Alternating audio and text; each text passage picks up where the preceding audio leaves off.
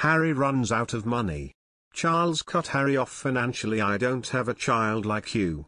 Prince Charles may cut off his financial support for Prince Harry and Meghan Markle following their shocking announcement that they are stepping down as senior royals.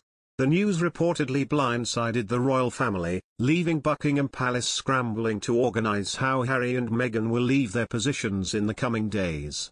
The Duke and Duchess said in their statement on Wednesday that they would be seeking financial independence from the royal family as they pursue their own professional income. But Charles will not simply write the couple a blank check if the deals of their split aren't to his liking, The Times reports. It is understood Charles is adamant any funds agreement will be decided once their future roles are ironed out. Harry and Meghan announced they will be financially independent in their new lives, but still want money from Prince Charles' Duchy of Cornwall estate. Prince Harry reportedly defied instructions from the Queen not to announce their plans, after she requested he hold off until he talked it over with his father. And Prince Charles told his son he needed more time after he was sent a draft proposal about his future role, particularly on the issue of funding.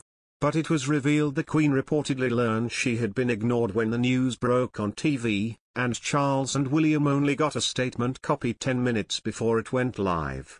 And even the Sussexes' own aides were said to be stunned as they had been kept in the dark, and felt stabbed in the back as the new website was suddenly launched. Harry and Meghan will lose out on £2 million a year from the royal purse as they move away from the UK and shun the sovereign grant. This means they would be able to work and take money from endorsements, with speculation growing the Duchess could return to acting. But British taxpayers could still front the £600,000 security bill for the family despite their bombshell pledge tonight to be financially independent. They also get about another £2 million annually from Prince Charles' Duchy of Lancaster estate, which may not continue if Charles chooses to cut off his son. The Sussexes also hope to keep their Frogmore Cottage home, which was refurbished last year at a cost of £2.4 million to the taxpayer. A spokesperson for the couple said that the Duke and Duchess of Sussex are delighted to visit with several charities close to their hearts in early September. Amid a series of charitable engagements in the UK, they'll also make a flying visit to Germany, which will host the Invictus Games next year. The last time Duchess Meghan and Prince Harry visited the UK was for Queen Elizabeth II's Platinum Jubilee in June, an event that was notable for more than the monarch's 70 years on the throne. It also marked the couple's return to the UK in an official capacity for the first time since the drama of Sussex in spring 2020. In the end, Prince Harry and Duchess Meghan's much-anticipated return was low-key in the extreme. We glimpsed Meghan looking radiant and playful in a window. The Sussexes swept up the aisle of St. Paul's Cathedral, turning every head in their wake, and an adorable picture of their daughter Lily was released to mark her first birthday, which they celebrated with family and friends at Frogmore Cottage.